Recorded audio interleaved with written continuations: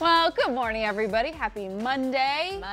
We're back. We're going to make it a great week, everybody, Welcome right? back from Florida, by the way. Thank you. Thank you. Good to be back. Had a little bit of a high school reunion and some college football, and so it was a great weekend. Yeah, that's nice. Thanks. And the Florida weather. Though it was pretty nice here. Yeah. We've had great weather. It's going to get a little warm this week. We'll hear more from Howard in a little bit, but we're excited to be here. I'm Kristen Brissett-Harris. This is Ellen Bryan. By the way. We hope you guys had a great weekend. We want to start off our Monday with some of the morning mix. So, Ellen, you're up this morning. What you got? This is one we've talked about with Instagram before, but now we're talking about Facebook. The social media giant is starting to hide likes. The program, they've started the pilot program, in Australia, and it's going to work like this. You can see how many likes your own post gets, but you can't see how many likes someone else's post gets. Facebook says this is to help alleviate social media comparison and also help the negative effects that social media, as we talk about so often, is having on mental health. Do you think that hiding the likes is going to hide the comparison we do of other people's lives on social media? I think maybe a little bit. I do remember there was a time my husband and I were covering the same thing, and we posted the same photo but different captions, and his got a ton of likes. I'm like, what's wrong with my post? Right. Why is my post not getting? Like, I got half as much. I mean, I think it just is, it could. I think it's a matter of if you really look at that stuff. Right. You know, I mean, is that super important? I mean, I do always look at all the likes I get. I don't really always look at what everybody else is getting. I think it could be a problem for the people who buy fake followers, especially businesses who show I'm so popular, my product is so popular.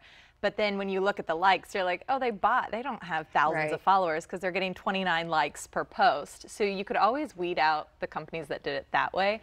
But from a comparison standpoint, I hate looking at, for some reason, I can't stop it. It's part of something that goes through my head when I look at other people and what they're posting, the comparison thing. So personally, I think it will be great. Well, you talk about the business side of things. I mean, I would think if a company is looking, whether it's an influencer or whatever, they're going to look at your timeline and see what the posts are. Yes. Now they can't. Right. Like they have to vet, like the companies are going to, they'll see the post, but so the companies are going to have to work harder to see who's actually, but to your point, it'll help them vet and be better because they have to do their due diligence instead of just saying, well, Ellen's got 1,000 likes on this, but this Kristen girl, she's only got like 500. So, yeah, but I don't know. So much today is based off of what your social media game is like. Like smiley face, sad face. Yeah. Yeah, because they have those emojis. I wonder, are they going to get rid of those too, I guess? I don't know. You won't see. By the way, did you see Facebook is on one hacker way? Did you see that address? Oh, really? No. I thought it was funny. That's interesting. Okay, well, this is a great story because trending this morning, Oprah Winfrey, she surprised students with a major donation. She announced a more than $1 million donation to help minority students pay for college, which is awesome. Oprah stunned the crowd while speaking at a luncheon, actually the 17th annual Maya Angelou Women Who Lead Luncheon in Charlotte in North Carolina on Saturday. She promised to match the more than $1 million raised at the event by the United Negro College Fund. Now, the money gives scholarships for students in the Charlotte area to attend historically black colleges, and Oprah's donation brings the total amount raised to $2.3 million. You get a scholarship. You get a scholarship. You get a scholarship. I've just seen the video. I love that woman. She's so excited. Oh, they're so happy. I love that. Look how beautiful they all look. Oh, there goes Oprah's hat. Not so much for that. That is amazing. And I love hearing, we've seen so much of that, and you think about just the struggle some people have just to go to a college and get scholarships. We saw that during graduation where the self-made millionaire relieved all the debt. It reminded me very much of that. And so it's just giving our young kids the opportunity to get the education, get the life experience that they need of being in college, and then setting them out into the world without any debt is just the most miraculous thing somebody can do. Something you don't have to worry about. And with us having Howard here locally too, I mean, that's a big source of pride for the community.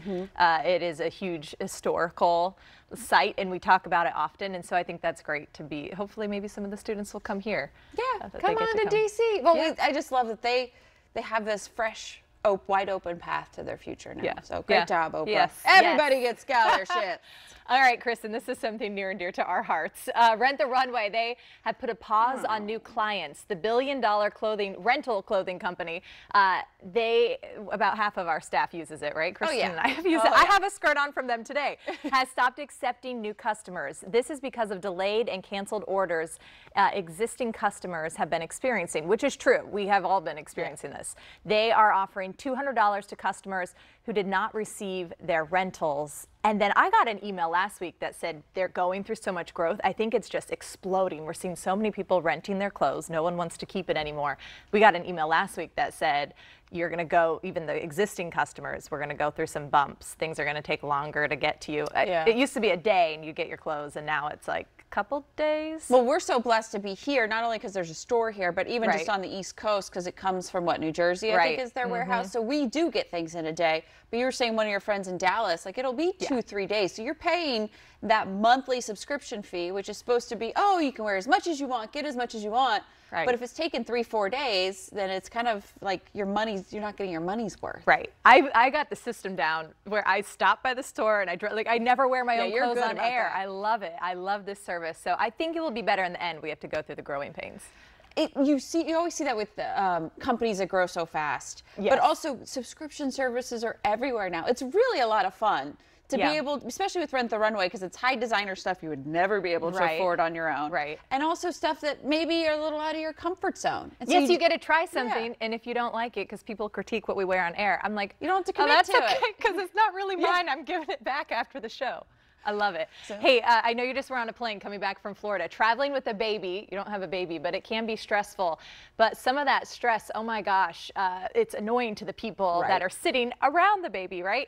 Japanese airline is taking this into consideration by introducing a seat map that will alert you to where the babies will be sitting so you can easily avoid them. How many times, and I fly Southwest all the time because that's easy to Florida, how many times do you walk by an aisle, you're like, okay, there's a kid, I'm gonna keep on going. I had one kid I sat next to once, this poor woman, she was by herself, young mom, you could tell she was stressed, and the plane was really, really hot. Before we even took off, the baby got sick. Oh no. All over the floor, and she was so embarrassed. And thankfully, like, I was in the middle, the woman next to me, it didn't matter. It was fine. The baby didn't cry at all, but you just know from the mom is just like so embarrassed and stressed out. I just feel bad for them. And once I've flown a lot with my sister, my niece is 2 now, and we were taking her to Ohio. We were flying back and forth, and it's stressful for the parents. I just feel bad for them, but I know people get super annoyed. Well, I love this. This is kind of interesting because they will put a little baby icon on the seat when you're picking your seats. So you can see, oh, there's a baby back there. I might go up 5 rows ahead. But also for other parents, you could go back and sit with other parents that have kids. So then they could play with each other. Yeah, and you got a little community of people helping you. Oh, that's a positive way to look at it, Kristen. I'm trying. It's a Monday. Okay, I don't know, do you follow JLo on Instagram? She posted a lot this weekend. I was looking at some of her pictures. The hottest couple, as we know, on the planet right now. You have JLo and ARod, and they had their engagement party this weekend. They have their upcoming nuptials with family and friends. They were celebrating them, though, at this engagement party in Los Angeles. It's actually been 6 months since he proposed, and they don't have a wedding date. Everyone keeps saying, when will the wedding be? And the couple even said, even this weekend, they're still not sure. You really think they're going to tell us? Tell the public. They'll probably have one of those like, hey, come to my 50th birthday party, and then it's a big wedding celebration. Can we talk about JLo for a second? She is on fire right now. The Super Bowl, she just launched the fragrance. We saw her with her Versace dress walking the catwalk at 50 years old. Her new movie that is has doing the really Oscar buzz. I mean, talk about an amazing midlife moment with her. Oh yeah, she's fabulous. Yeah, she is fabulous. Well, I love seeing Follow the two her families. on Instagram. Okay, pictures this weekend were incredible. We'll be back with more Great Day after this.